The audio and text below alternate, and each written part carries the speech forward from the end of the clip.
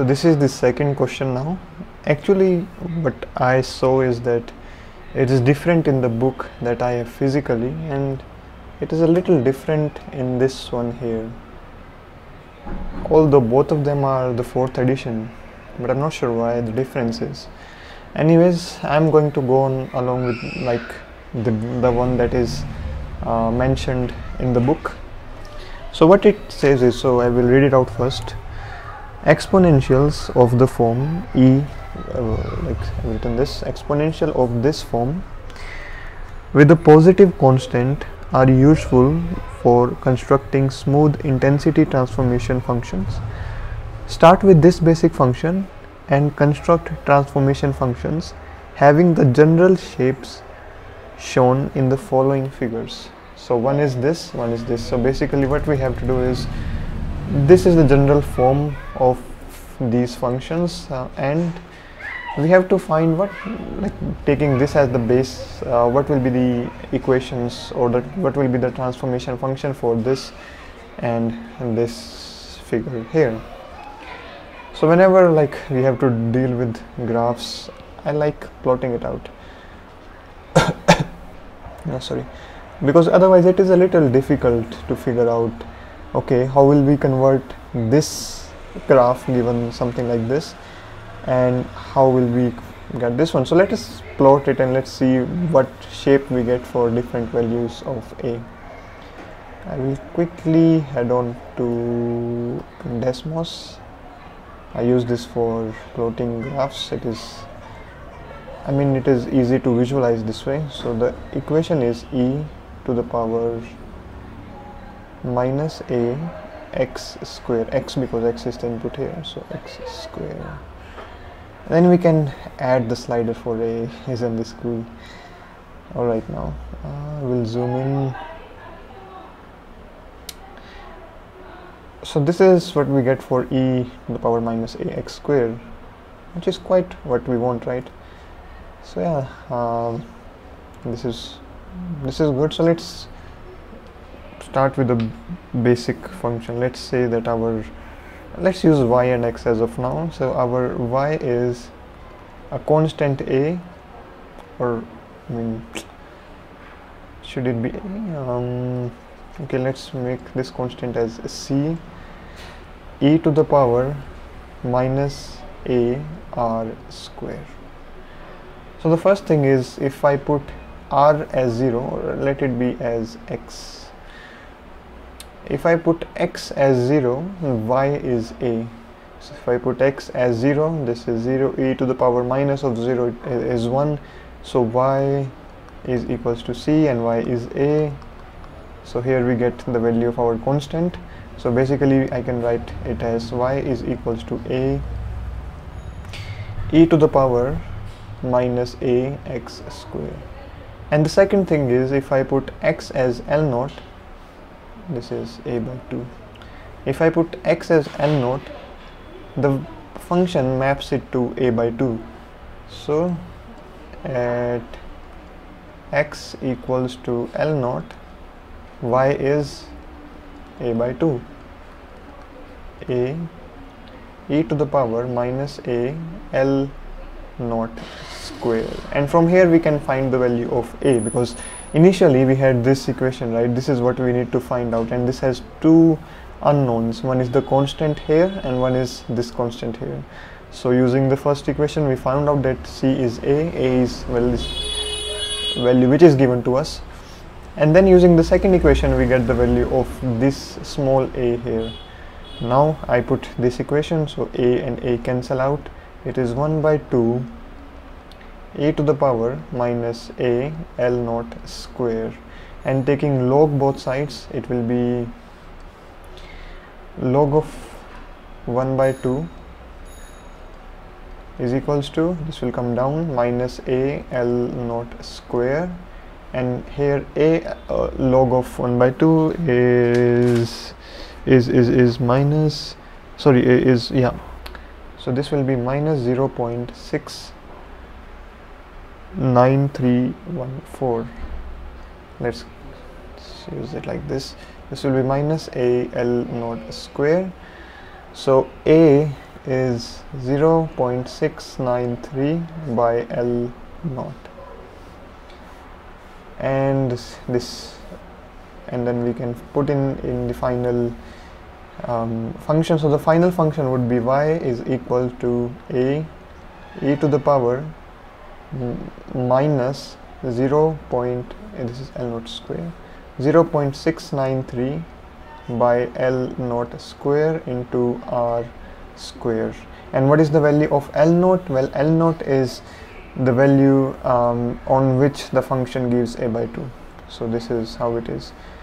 Now I can erase this and just write how our final function would look like. So our final function, sorry for that, our final function would be s is equal to because it's s and r, right? So s is equals to a e to the power minus 0.693 by L, okay, by L naught square R square. I don't know what's happening here. Remove this. Okay, I'm sorry, I'm still new to this. Sorry for this. I'm not able to remove this. Anyways, this is here L naught square. Now coming to the second part. So now we have solved for this. This is the transformation function that we will get. Now what about this one? This looks a little different, right? So let's see, let's play around and try to get this sort of function in Desmos.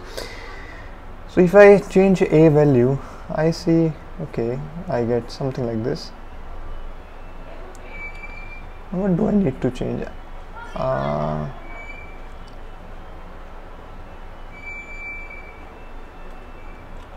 So if you can see, this is like,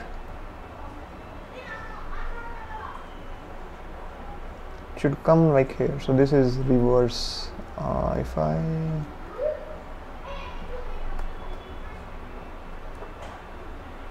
-1, let's see, 1 minus, yeah, something like this. This is a bit similar to this. So this is the function will hold. So it's 1 minus what we had before. So I will write now. So for this one, now we are solving for the second part. Okay, let's write it in s only. So this is a little too big. So s is equal to 1 minus e to the power minus a r square, and again we have to add a constant here, which is c. Now at x or r equal to 0, the output should also be 0, and we can see that here if we put r as 0, it will be 1, and 1 minus 1 will be 0. And secondly, if r is a very large number, so r is a very large number, then this will tend to 0. Then s, the output should be b. So if r is a very large number, so let's say r is tending to infinity, it is just a fancy notation of writing r is a very large number. So then s is not s no more, so now it is b is equal to c 1 minus 0. So we get the value of our constant, which is b. So I will write the equation again. So s is equals to b 1 minus e minus a r square. Now we have one variable we know. Now we need to find what is the value of a, and again we put the second equation, we put r as L naught, and for that s would be b by 2. So b by 2 is equal to b 1 minus e minus a L naught square. B and B cancel out, so 1 by 2 is equals to 1 minus E minus A L naught square again. So this will be, we can solve this. So I'm solving this here. So E minus A L naught square should go to 1 by 2. Is this the same as before? I think it's a little bit same as before, yeah. So we take the log, and log would be, when we take the log, e would cancel out, it will be minus a L naught square, and log of 1 by 2 is minus 0.693. Yeah, it is same as before, and we will get a as 0.693 by L naught square. It's just like a value is same as before. So the final, it would be S is equals to B 1 minus e to the power minus a 0.693 by L naught square R square. So this will be the final function, and I will now write them together. Oops, wait.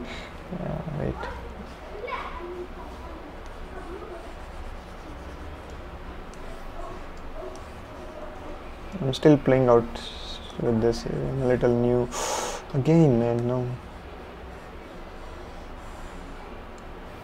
Yes, so the second part answer is S is equal to B 1 minus e to the power minus 0.693 by L naught square. Again, man, I don't know this, R square. So this is the solution for the second